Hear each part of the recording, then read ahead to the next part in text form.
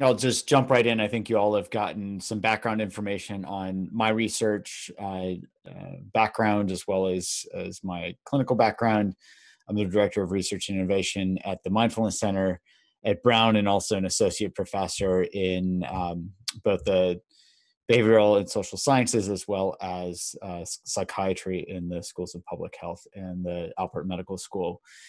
And as was mentioned, I'm going to try to keep the talking portion of this evening very short because it's evening time, at least on the East Coast, and I'm sure many people are zoomed out these days. So we'll try to keep the presentation part just to give you enough information so that we can actually have a more of an intimate discussion afterwards with Q&A. And what I'd like to cover is many of you suggested topics or voted on topics. So I'll try to cover anxiety. I'll try to cover how that fits with uncertainty. Some folks had asked about procrastination, as well as balancing work and home, especially when work is at home for many of us. So why don't we just jump right in? Just first, my financial disclosures. Basically, these are all managed by Brown University. I'll mention some of the apps that my lab is studying that are covered by this. Actually, I think more importantly than this is, as you can see, I'm a white male. And many of you may be familiar with a lot of concepts that are still being taught in medical school around a lack of racial sensitivity, to put it mildly, but I think at extreme even racist concepts that are still being taught in medical school. For example, there's a PNAS paper published in 2016 showing that 50% of medical school students and residents still believe that Black people had thicker skin than white people and had a higher pain tolerance. Both of these are not true, and this actually affects their clinical decision-making. So I'd really encourage folks, I found it very, very helpful to educate myself around things like this. I found this podcast series, Seeing White. Some of you may be familiar with it. It's out of Duke University. Fabulous, really helpful and interesting podcast. And then there are tons of books out there. One, for example, is Deep Diversity. Another book that I just read recently called My Grandmother's Hands by Resmaa Menakem. So many resources. I think this is really important for all of us to keep in mind, especially in today's climate. So I thought I would start with just a clinical vignette. A patient that I've been caring for in my clinic at Butler Hospital. This patient was referred to me for anxiety. And in fact, when he walked in the door of my office, I could tell that he was pretty anxious.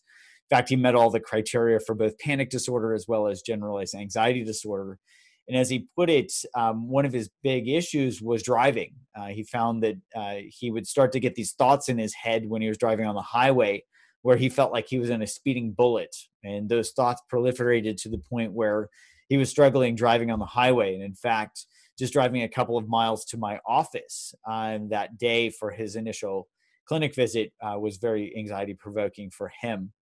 The other thing I noticed about him was that he was about 180 pounds overweight. And so, we were going to start by working with his anxiety, but I bring this up because many folks, whether it really doesn't matter what your specialty is, you're going to work with patients who are, or probably already are working with patients who are anxious, as well as folks who are overweight and sometimes have these comorbidities. So what do we learn in medical school about how to work with these types of things? I actually didn't learn a whole lot in medical school about how to work with anxiety. And even in residency training, I was taught about SSRIs and just prescribing these things, although the efficacy isn't particularly great. And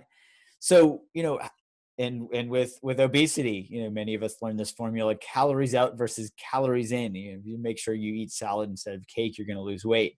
Now that formula is accurate, though from a clinical perspective, isn't actually that helpful for helping my patients pragmatically change their behaviors.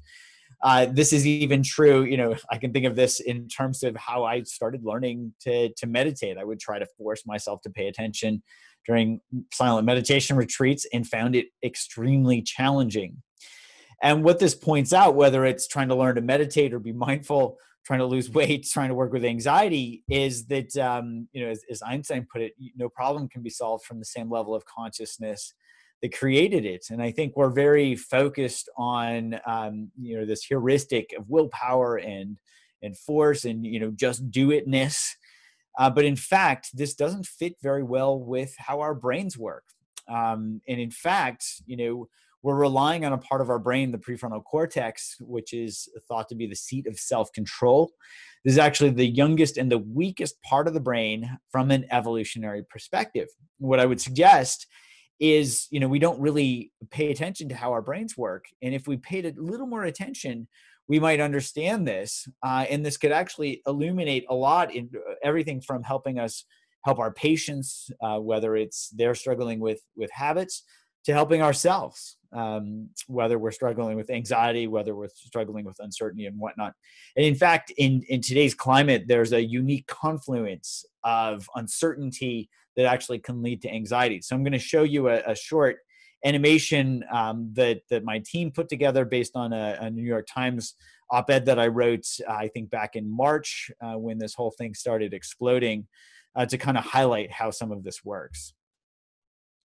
Anxiety gone viral. Why fear and uncertainty spread anxiety through social contagion, and how to protect yourself. Anxiety is a strange beast. As a psychiatrist, I've learned that anxiety and its close cousin panic are both born from fear. As a behavioral neuroscientist, I know that fear's main evolutionary function is helping us survive. In fact, fear is the oldest survival mechanism we've got. Fear helps us learn to avoid dangerous situations in the future through a process called negative reinforcement. For example, if we step out into a busy street, turn our head and see a car coming right at us, we instinctively jump back onto the safety of the sidewalk. Evolution made this really simple for us. So simple that we only need 3 elements in situations like this to learn: an environmental cue, a behavior, and a result. In this case, walking up to a busy street cues us to look both ways before crossing. The result of not getting killed helps us remember to repeat the action again in the future. Sometime in the last million years, humans evolved a new layer on top of our more primitive survival brain, called the prefrontal cortex. Involved in creativity and planning, the prefrontal cortex helps us think and plan for the future. It predicts what will happen in the future based on past experience. If we don't have enough information, our prefrontal cortex lays out different scenarios about what might happen next and guesses which will be most likely. It does this by running simulations based on previous events that are most similar. Enter anxiety. Anxiety is defined as a feeling of worry, nervousness, or unease, typically about an imminent event or something with an uncertain outcome. Anxiety comes up when our prefrontal cortices don't have enough information to accurately predict the future. We saw this with the novel coronavirus that was discovered in China at the end of 2019, COVID-19. Scientists raced to study the characteristics of any new virus so that we can know precisely how contagious and deadly it is, and act accordingly. Uncertainty abounds. Without accurate information, it is easy for our brains to spin stories of fear and dread. In addition to being fueled by uncertainty, anxiety is also contagious. In psychology, the spread of emotion from one person to another is termed social contagion. Our own anxiety can be cued or triggered simply by talking to someone else who is anxious. Their fearful words are like a sneeze landing directly on our brain, emotionally infecting our prefrontal cortex and sending it out of control as it worries about everything from whether our family members will get sick to how our jobs will be affected. Wall Street is a great example of social contagion. We watch the stock market spike and crash, the stock indices being a thermometer for how feverish our collective anxiety is at any one moment. Wall Street even has something known as the Fear Index, which with coronavirus outstripped the financial meltdown of 2008. When we can't control our anxiety, that emotional fever spikes into panic. Panic is defined as sudden, uncontrollable fear or anxiety, often causing wildly unthinking behavior. Overwhelmed by uncertainty and fear of the future, the rational thinking parts of our brains go offline when we're panicked. Logically, we know that we don't need a 6-month supply of toilet paper, but when we see someone else's cart piled high, their anxiety infects us and we go into survival mode. So how do we not panic? Too many times I've seen my anxious clinic patients try to suppress or think themselves out of anxiety. Unfortunately, both willpower and reasoning rely on the prefrontal cortex, which isn't available at these critical moments. Instead, I start by teaching them how their brain works, so that they can see how uncertainty weakens the brain's abilities to deal with stress, priming it for anxiety when fear hits. But this is only the first step. To hack our brains and break the anxiety cycle, we need to become aware of 2 things. 1, that we are getting anxious or panicking, and 2, what the result is. This helps us see if our behavior is actually helping us survive, or in fact moving us in the opposite direction. Panic can lead to impulsive behaviors that are dangerous, and anxiety has near and long-term consequences both mentally and physically. Once we are aware of how unrewarding anxiety is, we can then deliberately bring in the bigger, better offer. Since our brains will choose more rewarding behaviors simply because they feel better, we can practice replacing old habitual behaviors such as worry with those that are naturally more rewarding. These are the bigger, better offers. For example, if we notice that we have a habit of touching our face, we can be on the lookout for when we act out that behavior. At that moment, we can step back and notice if we're starting to worry. Oh no, I touched my face. Maybe I'll catch something. And instead of panicking, we can take a deep breath and ask ourselves, when was the last time I cleaned my hands? Just by taking a moment to pause and ask the question, we give our prefrontal cortex a chance to come back online and do what it does best. Think. Oh right, I just washed my hands. Here we can leverage certainty. If we've just washed our hands and haven't been out in public, the likelihood that we're going to get sick is pretty low.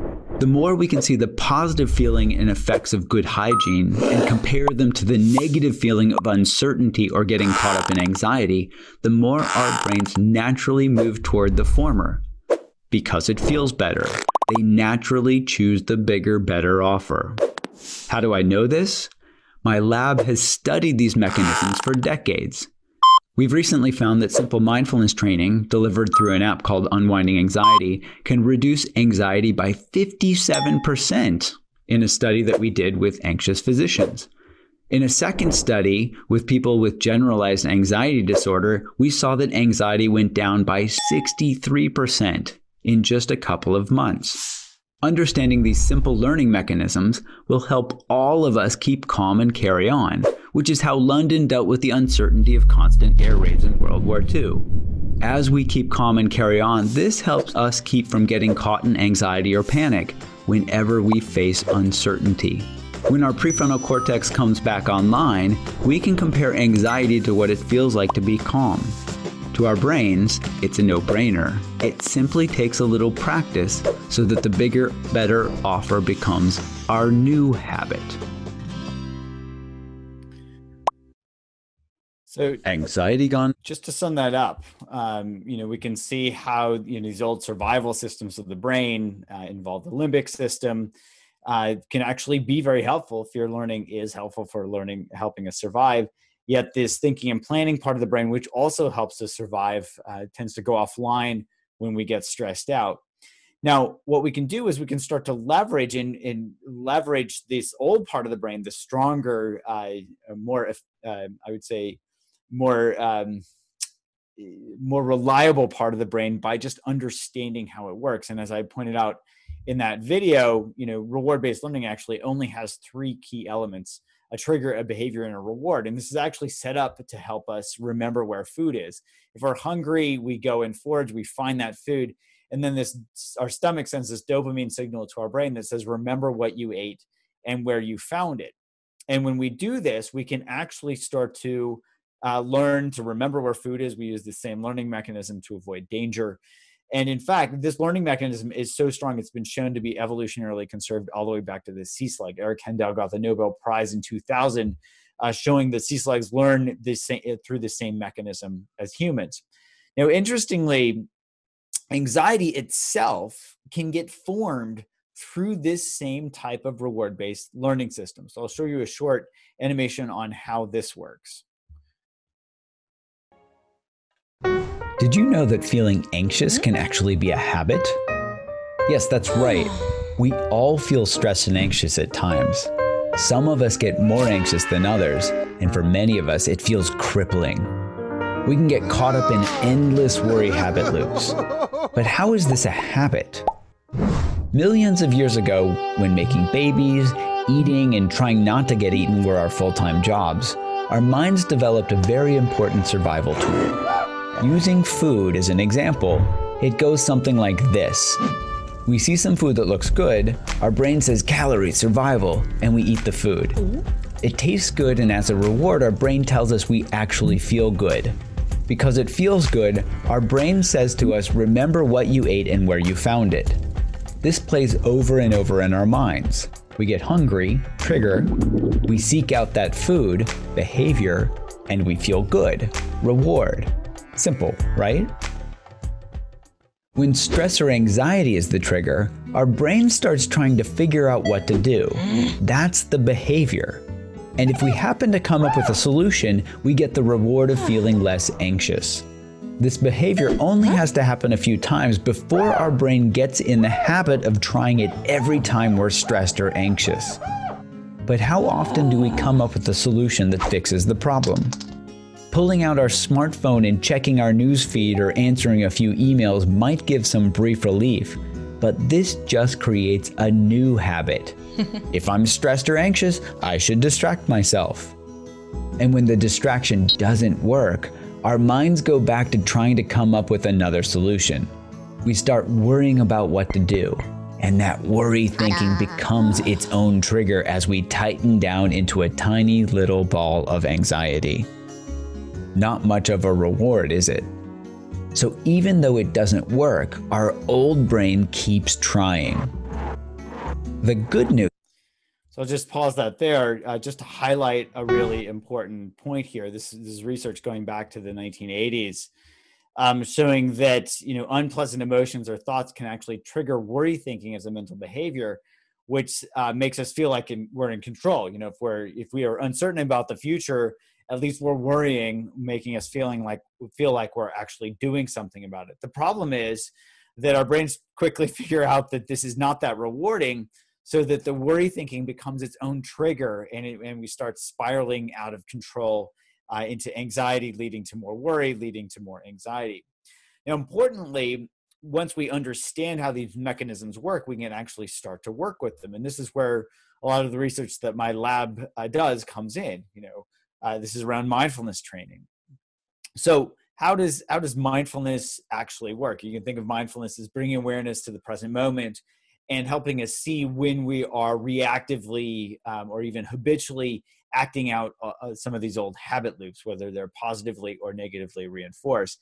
Just to give you a couple of examples, we've even done studies with anxious physicians. So for example, and I probably don't need to tell you all this, we did a study at UMass a couple of years ago where we found that 60% of physicians who were screened for this study had moderate to severe anxiety. Unfortunately, this was the easiest study I'd ever recruited for. It took a single email from the CEO to get more than enough subjects for this study. In fact, about half of these folks said that they felt burnt out about a few times a week, and a quarter of them said they felt this way daily.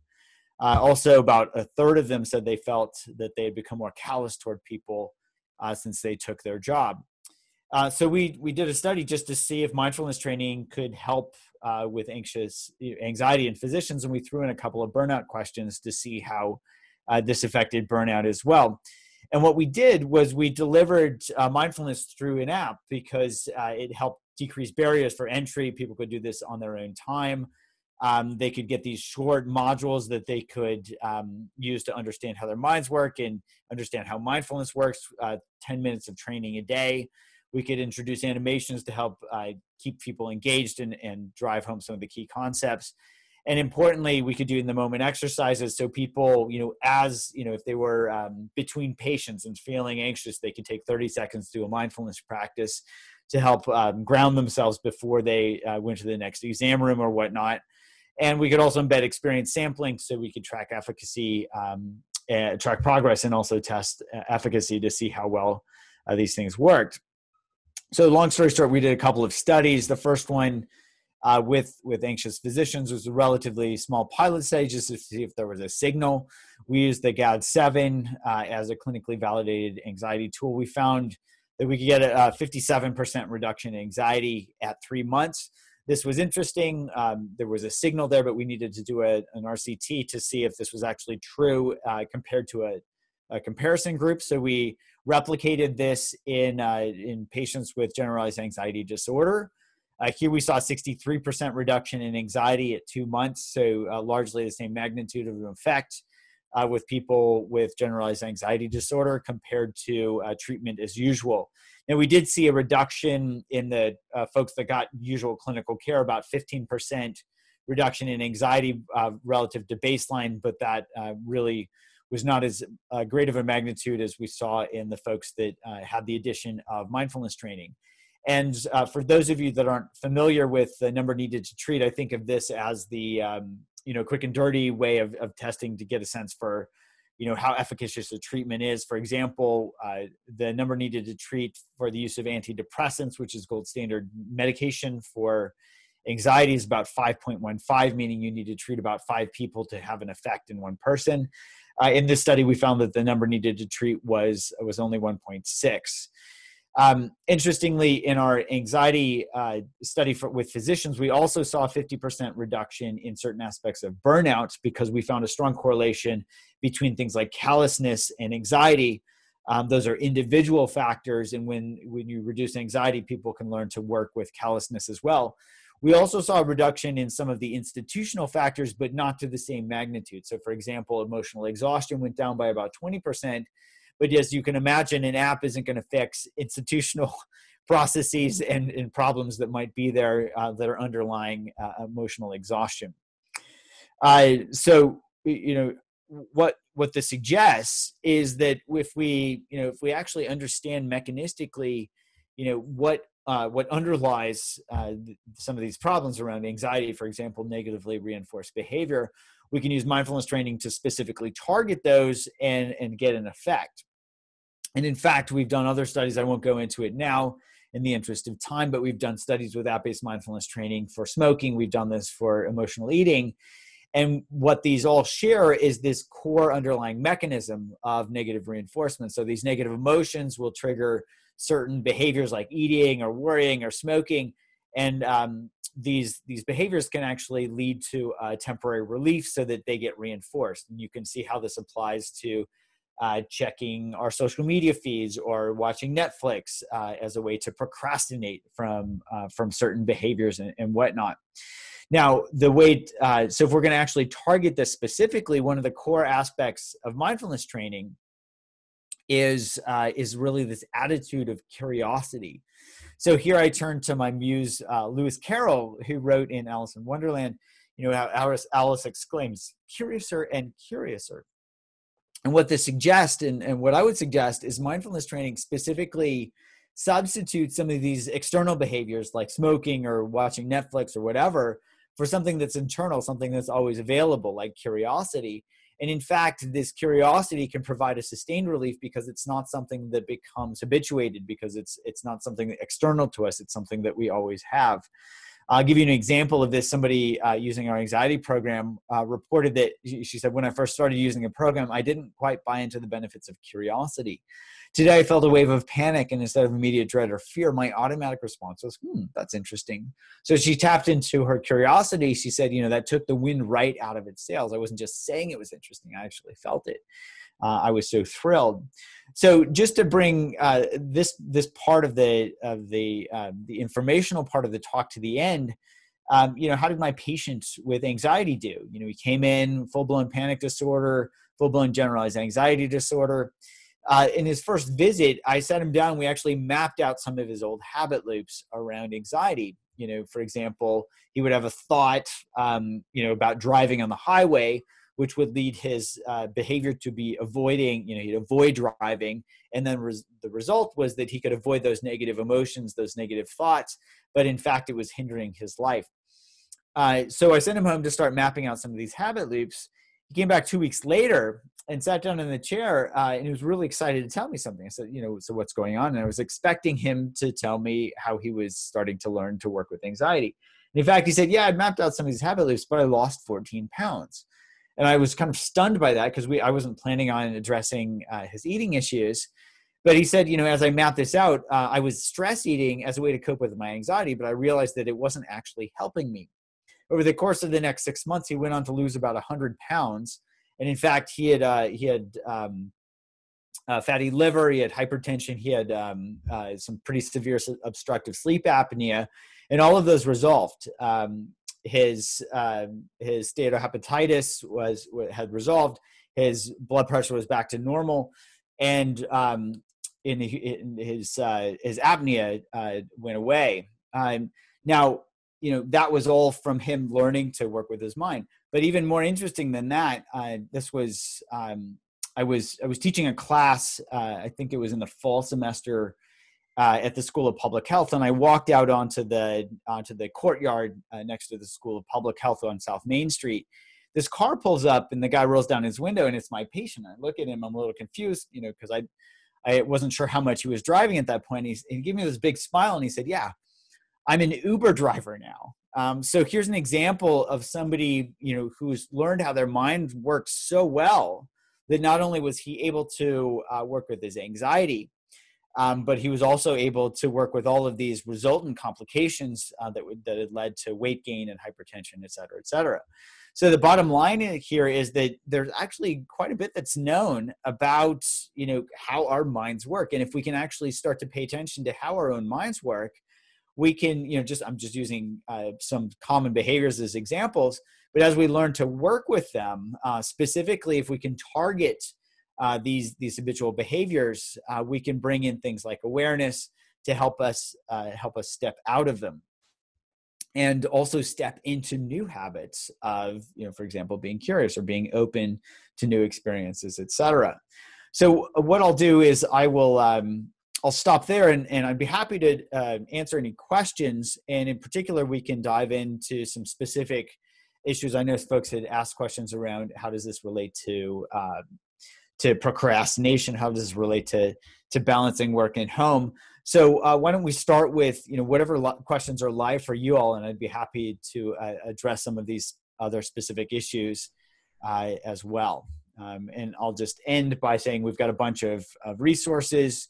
At the Mindfulness Center, I've got a bunch of these educational videos on my website. I actually have a free CME course that you can get CME credits through Brown that teach you more about habit loop formation and some of the research around mindfulness if you're interested. So you can just check those out if you'd like to learn more. So I will stop that part now and would be happy to dive into some of these questions. Okay, Dr. Brewer, can you hear me with the questions? I can. Okay, great.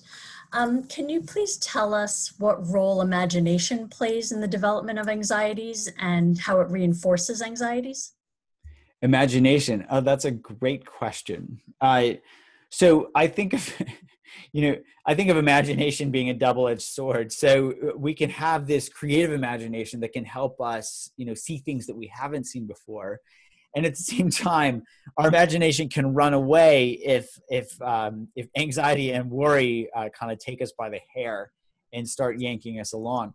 So here, we can think of imagination playing a role in anxiety when our planning and thinking brain is trying to plan for the future, and we imagine, this scenario or this scenario or this scenario, and we start worrying about it. It's like, oh no, this could happen. Oh no, this could happen. Oh no, this could happen. So as we start to pay attention to those, we can see how that imagination can spiral out into worry and even panic, as compared to when we can step back and pay careful attention, where we can see imagination opening us up to be in our move out of our comfort zone, move into our growth zones, so that we can start to see new horizons, new opportunities, and new ways to work with things that we haven't worked with before. So hopefully that answers, or at least gives folks something to work with regard to that question. Terrific, thank you. One of our attendees works with youth who face many triggers that lead to anxiety. Can you speak to this, and how can they best address support their these youth or their patients? Yeah, it's a great question. So there are, so generally speaking, I would say many of these things relate to some type of habit loop that gets formed to the point where it's causing trouble. Otherwise, the youth is not needing to come in for treatment. So here, generally speaking, if we can help folks start to identify habit loops around whatever the disruptive behavior is, what's the trigger, what's that behavior, and what's the result of that behavior, the more they can tap into, how rewarding or unrewarding that behavior is, the better they'll be at being able to work with it. I'll just use an example. So for example, with overeating, we've done studies with helping people pay attention to what it's like when they overeat. So if there's a youth, for example, that stress eats, or is eating beyond, satiety and taking in too many calories, we can help people pay attention to what it's like to actually overeat and bring mindfulness practices in to really specifically pay attention and see when they're actually full, when they are content, as compared to when they're habitually overeating or when they're stress eating. And what my lab has found is that the reward value in the brain actually drops significantly as we pay attention, because that reward value, they start to see very clearly that it's not as rewarding as it used to be. This is called a negative prediction error in scientific terms, where our brain is predicting that it's going to be certain, have a certain type of reward. And when we pay attention, we see that it's not that rewarding. So there's a negative error there. They're expecting it to be certain, and it's not as rewarding as they thought. And it only takes 10 to 15 times of people paying attention here, paying attention to those specific behaviors, that negative prediction error kicks in and reduces that reward value to the point where they'll actually shift behavior from overeating to not overeating. And so this can be applied across anything that falls into that negative reinforcement or even positive reinforcement schedule.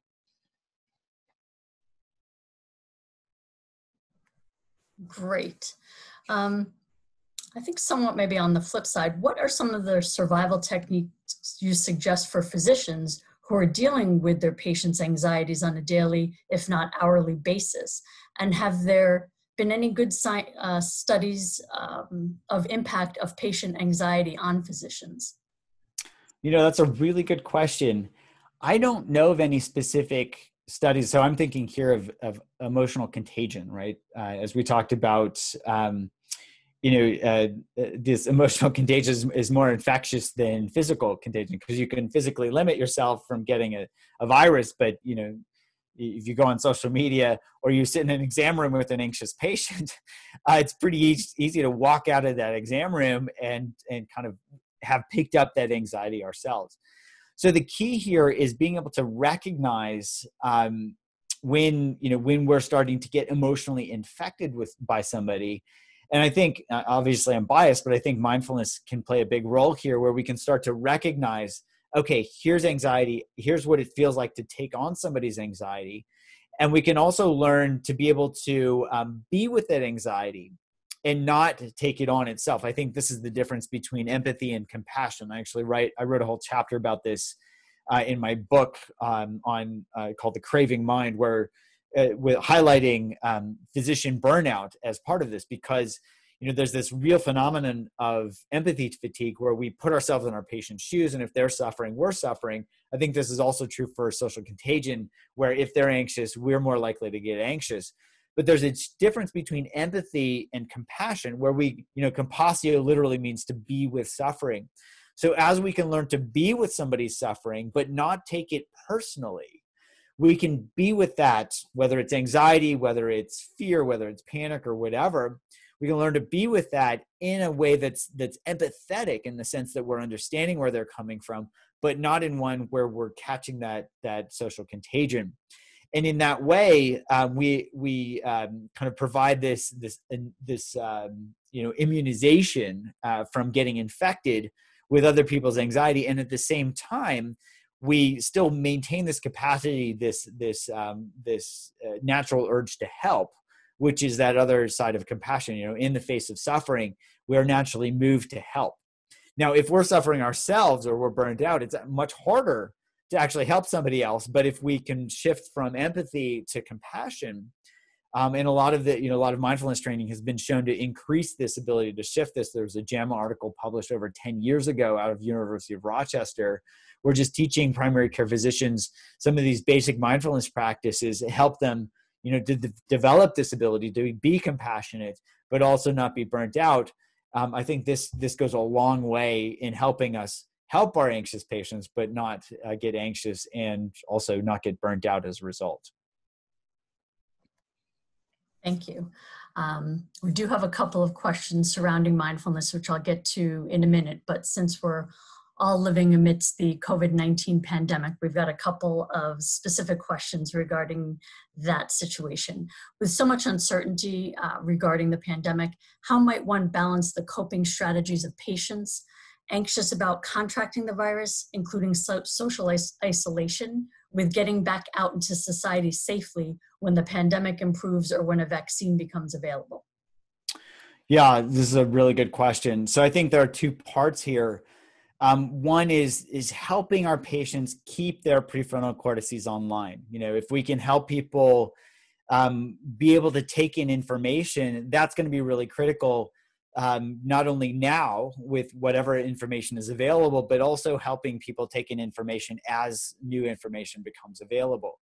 So it's really critical to help patients be able to ground in reality. Some of this, our brains are, when there's uncertainty, there's this natural movement to find information because information is food for our brains.